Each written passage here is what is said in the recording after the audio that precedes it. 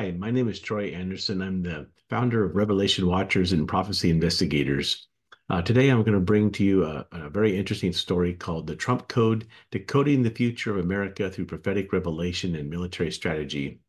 As the author of The Trump Code and several other books that dive deep into Bible prophecy and America's spiritual and political future, I found myself captivated by a recent interview between President Donald Trump and Patrick Bet-David on the PBD podcast. This conversation offered a rare glimpse into Trump's thoughts on America's trajectory, and as I listened, I couldn't help but connect the dots with the prophetic insights from my previous works, including Revelation 9/11, which I co-authored with Pastor Paul Begley, Your Mission in God's Army, The Military Guide to Disarming Deception, and The Military Guide to Armageddon, that I co-authored with Colonel David Giammona, and my earlier books, Trumpocalypse and the Babylon Code, co-authored with Bible prophecy expert Dr. Paul Begley. This interview wasn't just a casual conversation. It was a profound moment where Trump openly discussed the spiritual and moral decline of America, the manipulation by global elites, and the existential threats we face as a nation. His dialogue with Bet-David mirrored many of the themes I've written about in my books, particularly the convergence of political, spiritual, and military forces that are shaping the end times.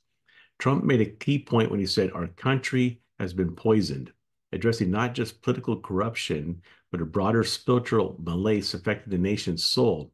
This perfectly aligns with what Pastor Paul Begley and I delve into in Revelation 9/11.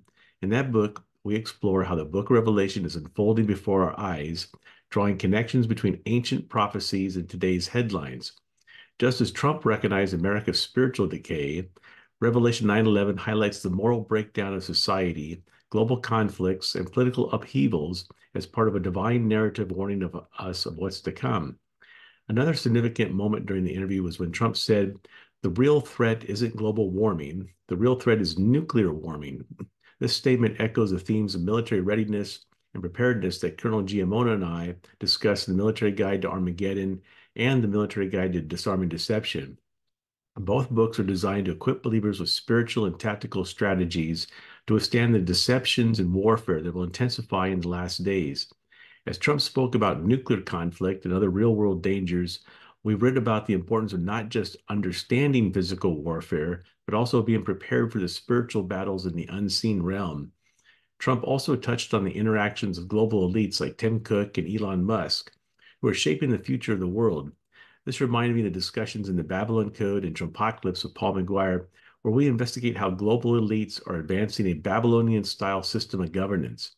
This system, prophesied in the Bible, is paving the way for the rise of the Antichrist and a one-world government. Trump's revelations about these power players and the real forces shaping politics affirm the conclusions we've drawn about the shadowy forces at work today. Bet-David asked Trump some tough questions about America's future, particularly regarding the economy. Trump discussed how America's economic strength has been undermined by poor leadership and global elites. He emphasized the importance of energy independence, tax reforms, and trade deals that prioritize America First policies that moved the country forward during his administration. This ties into the spiritual warfare discussed in Your Mission in God's Army, where every Christian faces the battle to stand up for righteousness, even when the odds seem insurmountable. One of the most important moments in the interview came when Trump spoke about his legacy.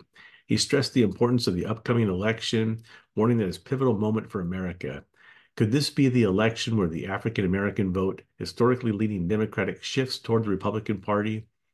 Trump seems to think so, citing how left-wing policies have betrayed the communities they claim to help. This reflects the ideas in the Trump Code, where I discuss how America stands at a prophetic crossroads, facing a choice between continued moral and spiritual decay or a return to the principles that made this nation great. When the topic turned to foreign policy and the threats posed by China, Russia, and Iran, Trump spoke about his approach to these adversaries, using military strength and diplomacy to keep America's enemies in check. This resonates with the themes in the Military Guide to Armageddon, where Colonel Giammona and I explain how believers must be ready to handle both physical and spiritual warfare in these tumultuous times. Trump's strategy, rooted in strength, mirrors the biblical principle of standing firm in faith and being prepared for the battles ahead, both militarily and spiritually. The interviews also touched on the media's role in shaping narratives and controlling public opinion. Trump reiterated how powerful the media is in influencing, misleading, and manipulating the masses. In Trumpocalypse and the Babylon Code, Dr. McGuire and I delve into how the media has become one of the global elite's primary tools to control the narrative and advance their agenda. Trump's warning about fake news aren't just political talking points. They reflect the spiritual battle for truth that's raging in today's world. At the core of Trump's message is a belief that America can be restored, but only if we confront the real dangers that threaten its survival. The idea is central to all my works, whether through the prophetic lens of Revelation 9:11, the spiritual and military preparedness of the Military Guide to Armageddon, or the expose of global elites in Trumpocalypse and the Babylon Code. The message is clear. We must stand strong in our faith, remain vigilant, and be prepared for the battles ahead. In closing, Trump's interview on the PBD podcast isn't just a moment in time, it's a wake-up call for America. Whether you support Trump or not, the insights he shared about our nation's future are undeniable. If you want to understand what's coming and how you can play a role in shaping America's destiny, I encourage you to watch the interview and dive deeper into the revelations of my books, The Trump Code, Revelation 9:11, Your Mission in God's Army, The Military Guide to Disarming Deception, The Military Guide to Armageddon, Trumpocalypse, and the Babylon Code all offer valuable insights and strategies for navigating the complex spiritual, political, and military challenges that lie ahead.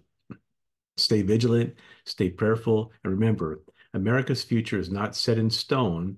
It's up to us to rise, take action, reclaim our nation's destiny for God's glory. In addition to these warnings, I've been sounding the alarm through the Trump Code and my other works, calling attention to the urgent need for America to return to its foundational values, both spiritually and politically.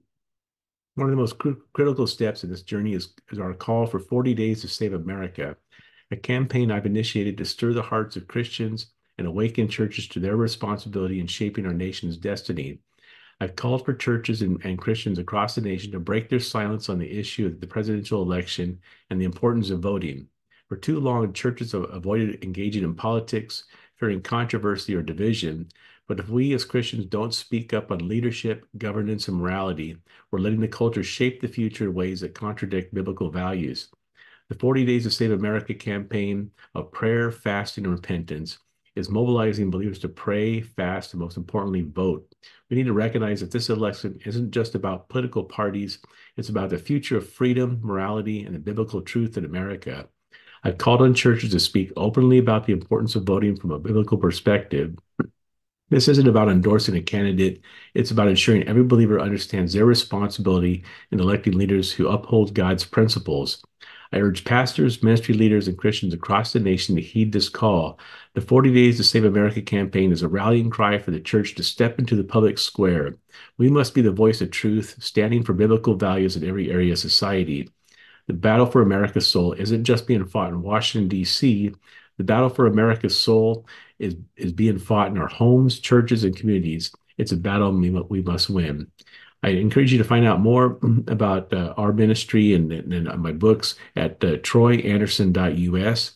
We have the great newsletters, revelationwatchers.com and prophecyinvestigators.com. You can read lots of great articles and watch great, powerful videos. And we thank you for your time and God bless you.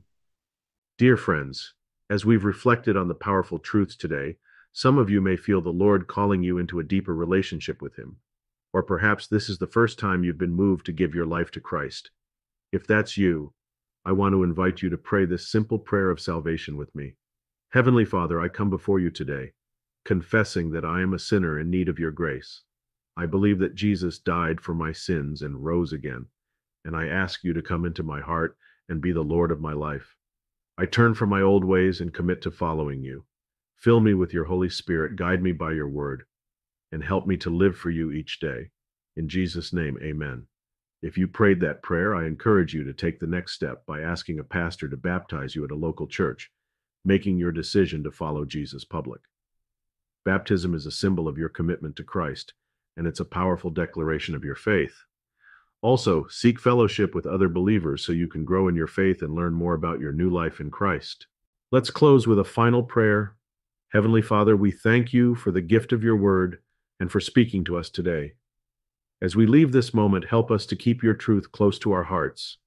Guide our steps, strengthen our faith, and let your light shine through us in a world that so desperately needs it. We pray for your continued blessing on our lives, our families, and our nation. In Jesus' name, amen. As we come to the end, I encourage you to dive deeper into Bible prophecy and Christian living through my best-selling books written by myself or co-authors. These include The Trump Code, Revelation 9:11, Your Mission in God's Army, The Military Guide to Disarming Deception, The Military Guide to Armageddon, Trumpocalypse, and The Babylon Code.